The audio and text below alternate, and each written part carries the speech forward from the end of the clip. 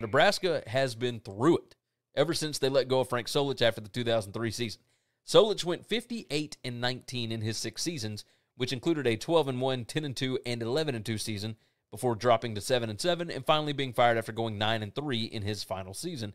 He won nearly 76% of his games. Now, since they fired him, 131-106, 55.3%. Now, obviously, Solich's tenure started in transition to the Big 12, right? Pelini transitioned to the Big 10.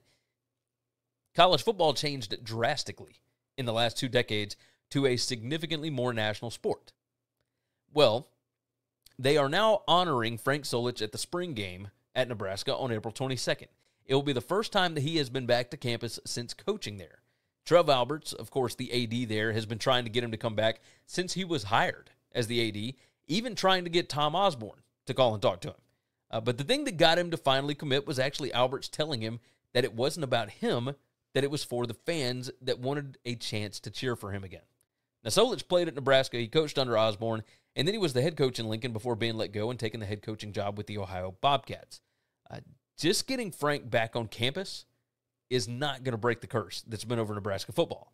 The curse was not put on by Solich. The curse was Nebraska changing what had always worked. Physical line play, running the ball, good defense, player development. Pelini had some of it, but in the end, the program had moved too far away from what made it successful in the first place. Having Solich there could be a bit symbolic for the new Matt Rule era, considering the way that he builds programs, or at least that we've seen him build them. As an unbiased observer, this is awesome. Like, getting to see Solich come out of that tunnel again is going to be a big deal.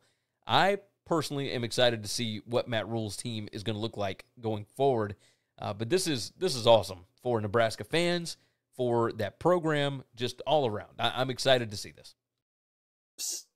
Hey, if you like this video, go ahead and hit the like button, hit the subscribe button, and of course, jump in the comments. Thanks for listening to Winning Cures Everything. Make sure and subscribe on YouTube or your favorite podcast app, and make sure to leave a nice 5-star review. You can follow Gary on Twitter @GaryWCE. And the show is @Winning Cures. Be sure to check out the merch in our web store and share the show.